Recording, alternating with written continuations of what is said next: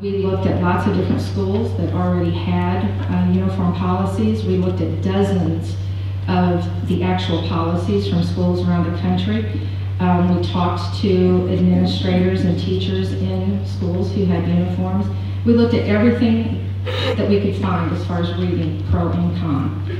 And every week, we met for several weeks. We came together and we talked and we hashed over what we talked about the week before, and we had arguments, and we didn't all agree that, we didn't just sit down one afternoon and say, okay, we're going to do this. We spent a lot of time talking about the issues and talking about the specifics.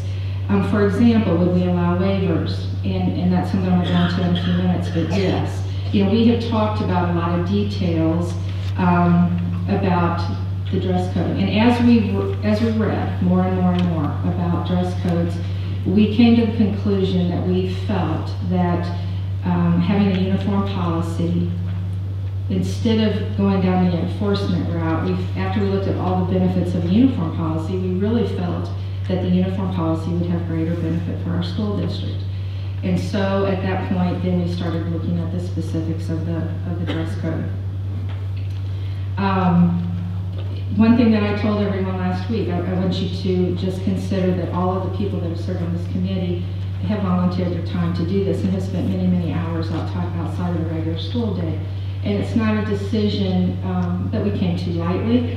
And I think that all of us have a heart for children and a heart for what we do. And we love working in the public school system. And so this was not meant to be punitive in any way. It wasn't meant to take control over your children. We felt, after we looked at what had happened in some other schools, that it would have a good benefit for our district. So that's where we were coming from. I'm not going to go through everything that's on your handouts, but the front and back of the first page are all either statistics or anecdotal evidence that we looked at very specific school districts and what they had to say about uniforms. And many of them did see increases. Now, as I said last week, as a committee, we don't believe that this is going to solve every issue that we have, but we do believe that it will help. And if you would be open-minded and look through the schools that we've listed, the papers that we've listed on those 2 pages, you will see that there were positive results in many, many schools. And so that's where we're coming from. Go ahead. I'm going to skip through this slide on statistics. We did talk a little bit about free and reduced lunch. It was very similar. A lot of people have been very concerned, rightly so, that this will be expensive, and there's been really some kind of outrageous claims about how expensive it will be. And so we do have a few people who are going to speak to that in a minute, their personal experience with uniforms. But we did want to show that there are a lot of school districts who have very high poverty rates who have implemented uniforms very successfully. And the people in their school district are finding that it is very cost effective and much less expensive than buying regular school clothes. And my daughter graduated from Notre Dame in 2004. And Jared went to Catholic school early on, and the cost of uniforms is significantly less than the cost of dressing my children, especially in an adolescent and high school setting. One of the things that we were kind of skeptical of when Megan started wearing uniforms at Notre Dame was we did have the logo shirts. But I was just throwing out some old things since she's graduated and she's moved away from home now. And the other day I found the receipt from the first set. The initial investment was $185. And she wore those 5 polos and 1 sweatshirt. We added another sweatshirt through the years. But she wore those the entire time she was at Notre Dame. And I will share one other thing with you. I was speaking to her on the phone tonight, and she was asking me why I was doing this, because I feel like I have something to share with you all. And what she said to me was, you know what? My daughter. Yeah. She said it was the best thing that ever happened to me because I didn't have to think about what I was going to wear tomorrow. She goes, we got up, we went to school, everybody looked the same, and bottom line, education is important. And when the kids all wear the same thing, you are not distracted in the classroom. And I, as a parent, get somewhat distracted when I see what some kids have on. Much less 14-year-old or 16-year-old young man or woman sitting next to someone else. So I don't know if that helps you all, but it was significantly less, and it let the kids shine, in my opinion, from the inside out. I think that at this time we were going to allow some committee members to speak very briefly, and then we were going to take comments from the audience. My children used to go to parochial schools and wear uniforms, and then they came over here to the public school, which I'm very excited and happy that they are here. But I have experience in both worlds, and I have experience as a parent, and I have about 4 of my children at home telling me I shouldn't be here because they don't want the dress code. So I get it and I understand it, but I also sit at my desk at the high school every day, and I see it and I get it there. And I have to look at my own kids and say sometimes what's better for everybody is what we have to do. And even though I believe my children go to school in dress code every day, I can't tell you what they do once they're out of my eyesight, because they are kids also, but they leave in dress code. I do believe that it would benefit them to be in uniforms. I believe it would help them to be on that same level field so they aren't distracted either. That is my own personal story. Being an administrator up at the high school, I know we've had lots of conversation about enforcement, and I will tell you that we do enforce what we see. There is so much subjectivity in it. We talk about student self-esteem, and that has been heard a lot also.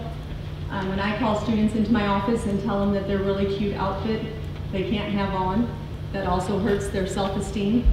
So there's obviously, there's pros and cons on both sides. People may not understand the 1,200 kids at the high school and how many students are not dressed appropriately. Even if your child is, that's great. But the other kids that aren't are taking time away from your child and the learning that they should be doing.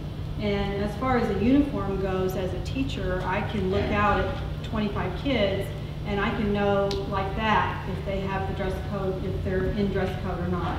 With what we have now, because it's so vague, it's much more difficult to enforce. And it is more subjective because, you know, well, no skinny jeans. Well, what's skinny? What's skinny to this person isn't skinny to another person. And so it's going to be easier. Easier doesn't mean that, you know, nobody's doing their job. Easier means we have more time to teach and the kids have more time to learn. And my feeling is that that's what this is going to benefit the most, is the kids, and that's what it should. Well, I don't think I can speak as eloquently as the people before me, so I had to write down what I needed to say. I know many of you, because my daughter went to school with your children, and I think that on a whole we do what we can do to make sure that our children are coming here. My daughter's at home, she doesn't want me here either.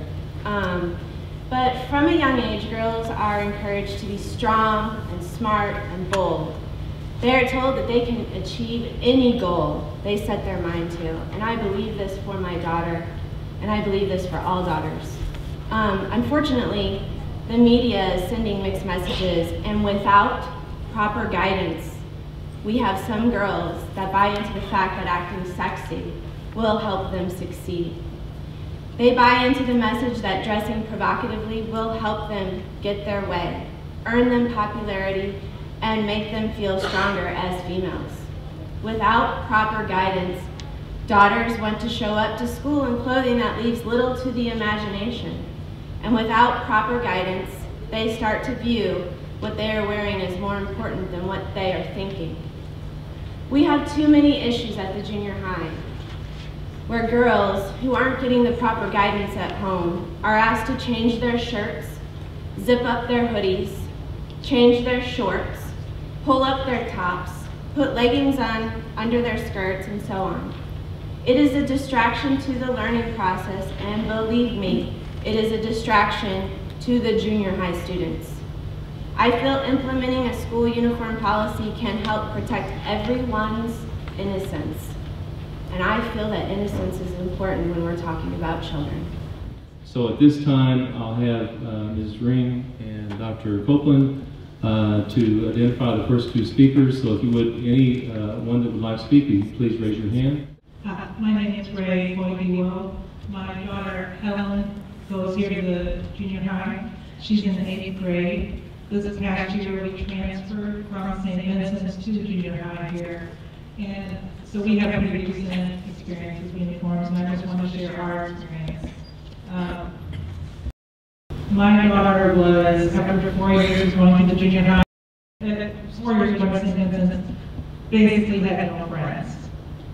She was ostracized by the other girls in her class, all girls wearing uniforms. We came here, she has all kinds of friends. I think this is a wonderful school. The girls are welcoming, accepting to her. She has friends in the 7th grade, 8th grade, none of them are wearing uniforms. So uniforms are not a panacea. They don't guarantee a well-behaved child. Parents guarantee a well-behaved child. Thank you.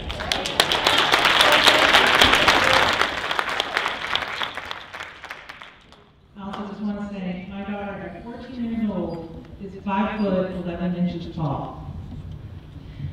Think about being 5 foot 11 inches tall at a school dance. I'm going to do everything that my daughter feels good about herself. And if wearing clothes that fit her, that look nice. Performance or enable them to focus on learning.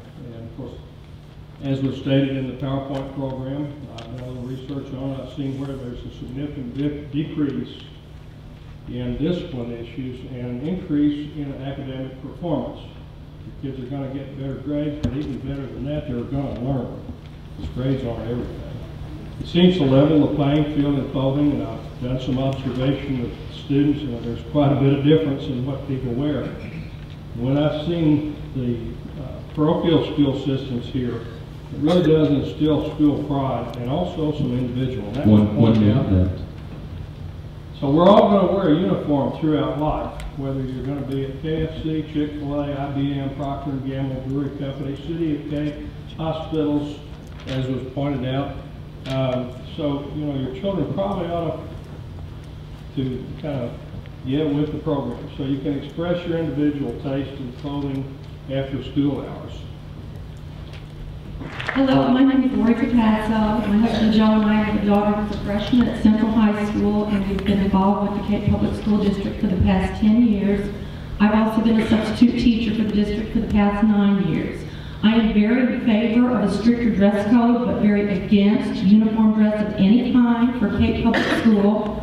One of the reasons that my husband and I chose Cape Public School for our daughter to attend is that we felt like it would better prepare her for life beyond high school. When she enters college and eventually goes into the workforce, she will encounter people that are different from her. They may physically look different than she does, they may have different beliefs than she does, and yes, they may dress differently than she does. She is going to have to know how to peacefully coexist with people who are not all exactly the same as she is.